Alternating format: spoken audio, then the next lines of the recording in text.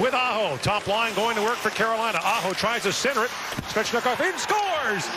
Andrei Svechnikov over the shoulder of Lundqvist, and Carolina takes a 1-0 lead.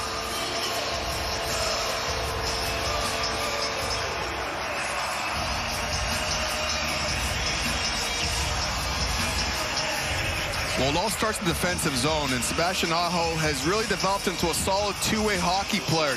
Breaks the puck, comes with a lot of speed in the offensive zone, and Andrei Svechnikov has a really sneaky wrist shot. Henrik Lundqvist is on the post, but you can't afford to have these ones leak under your armpit. I'm sure the King would like to have that one back. The one problem that's plagued Henrik Lundqvist this season is the early goals in the hockey game. Hurricanes go to the power play. 0 for 1 with no shots. There's one, and Svechnikov fires it home. It's 2-1 Carolina. Svechnikov is second of the game, and that took all of 3 seconds on the power play.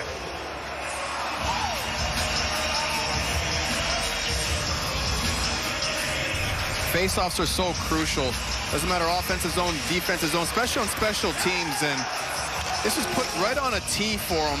And see Svechnikov wire this puck. It flutters and knuckleballs over Henrik Lundqvist's ear. Catches the veteran netminder off guard as it.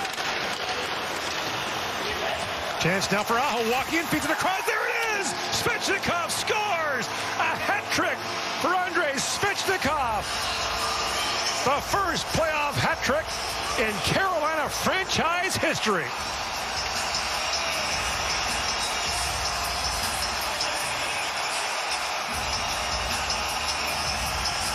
I saw this coming, Gord, from a mile away. First, Sebastian Aho, strong on that puck, using explosive speed, and you knew he's on his backhand. So you knew he was going to try to shoot the puck. And Svechnikov, to his credit, he understands that Sebastian Aho has that playmaking ability, that he draws both Rangers to him. He gets to a shooting area where he needs to be. Aho, this leads his sniper.